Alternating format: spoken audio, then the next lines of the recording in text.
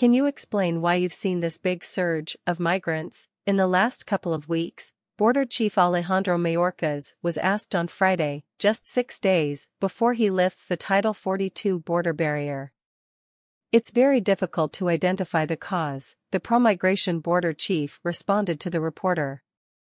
However, a Venezuelan migrant named Daniel told the May 7 New York Times why he and many other Venezuelans are sneaking into the United States. "We just want to work." The goal was to provide for the children a quality life and educational opportunities, Venezuelan Abel Oviedo told TexasTribune.org. He had settled in Colombia, and then moved to Peru, but started his family's migration in late 2022. "I'm a hard worker," Oviedo said. Mayorkas claimed ignorance even though his agency has a 2023 budget of $175 billion. He works with intelligence and police agencies in the world's superpower and is free to read the explanation by migrants such as Daniel and Oviedo, or by U.S. and foreign governments, media, academics, and businesses. Mayorkas' migration has killed at least 1,000 migrants and has imposed vast civic and economic burdens on Americans and their local governments. Those Mayorkas imposed burdens include lower living standards, more civic chaos, and a tougher future for American kids. After claiming ignorance in response to the reporter's question, Mayorkas then released a jumbled string of words, similar to the bafflegab language used by British politicians. "You know, the challenge of migration is in one aspect, its dynamism. It is a very complex phenomenon. We saw the tragic fire in the city of Juarez in Mexico and the impact domestically within Mexico. And since then we saw, over the past 2 weeks, a significant surge of Venezuelans. We have reached an agreement with the government of Mexico to address that surge, and we're going to see the results of that agreement very shortly."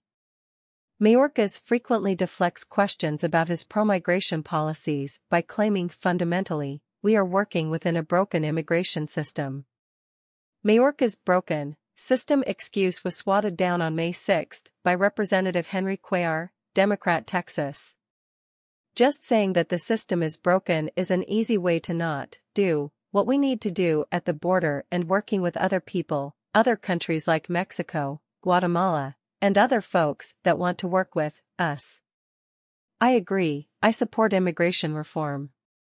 But just to say the system is broken is an easy way out to not doing what we need to do at the border, and that is provide law and order at the border and still respect the dignity of the immigrants that have legitimate, I emphasize, legitimate claims."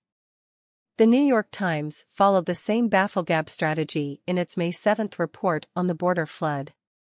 The paper relied on passive voice statements to downplay Biden's responsibility for removing President Donald Trump's pro-U.S. policies, including the Title 42 border barrier.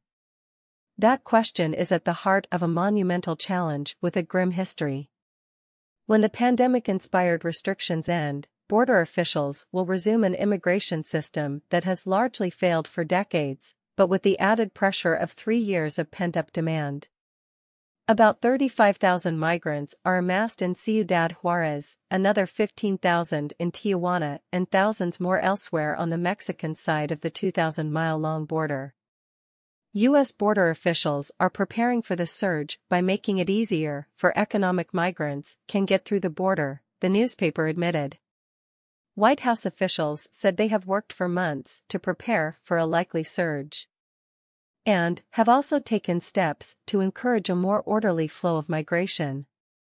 Mayorkas and his deputies are worried that border agents will not be able to complete the catch-and-release paperwork amid the growing crush of migrants, according to a May 5 report by NBC.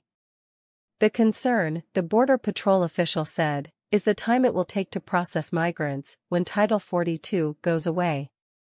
Rather than one agent processing and sending 40 migrants back to Mexico under Title 42 in 5 minutes, it will take one agent 30 minutes to an hour to process just one migrant and determine where he or she will go next, the official said. Agency officials, the NBC reported, have been touting the sector's recent success in processing migrants quickly for release to take Americans' jobs and housing. Mayorkas is a pro-migration zealot. He said his border management is all about achieving equity, which is really the core founding principle of our country. Mayorkas' demands imply equity between U.S. citizens and foreign citizens, and he has opened many loopholes for millions of economic migrants to cross into the United States. In February 2023, Mayorkas said Congress's laws are less important than his pro-migration priorities. Our goal is to achieve operational control of the border, with policies that really advance the security of the border and do not come at the cost of the values of our country, he said. Amid the massive inflow of roughly 2 million global economic migrants in 2022, Mayorkas insists the border is secure and rejects any criticism of his deadly, elite-backed wealth-shifting policies.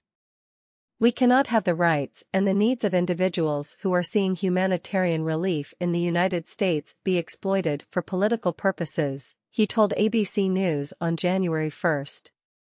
But that humanitarian pitch is tied to a promise of cheap labor for business investors. On December 13, for example, Mayorkas told ElPasoMatters.org, "Our immigration system as a whole is broken. It hasn't been updated or reformed in more than 40 years. We look to our partner to the north that has a much more nimble immigration system that can be retooled to the needs at the moment. For example, Canada is in need of 1 million workers, and they have agreed that in 2023, they will admit 1.4 million immigrants to fill that labor need that Canadians themselves cannot. We are stuck in antiquated laws that do not meet our current needs. And they haven't been working for many, many years." Extraction migration. The federal government has long operated an unpopular economic policy of extraction migration. This colonialism-like policy extracts vast amounts of human resources from needy countries, reduces beneficial trade, and uses the imported workers, renters, and consumers to grow Wall Street and the economy. The migrant inflow has successfully forced down Americans' wages and also boosted rents and housing prices. The inflow has also pushed many native-born Americans out of careers in a wide variety of business sectors and contributed to the rising death rate of poor Americans. The population inflow also reduces the political clout of native-born Americans, because the population replacement allows elites to divorce themselves from the needs and interests of ordinary Americans. Migration, and especially labor migration, is unpopular among swing voters. A 54% majority of Americans say Biden is allowing a southern border invasion, according to an August 2022 poll commissioned by the Left of Center National Public Radio, NPR. The 54% invasion majority included 76% of Republicans, 46% of independents, and even 40% of Democrats.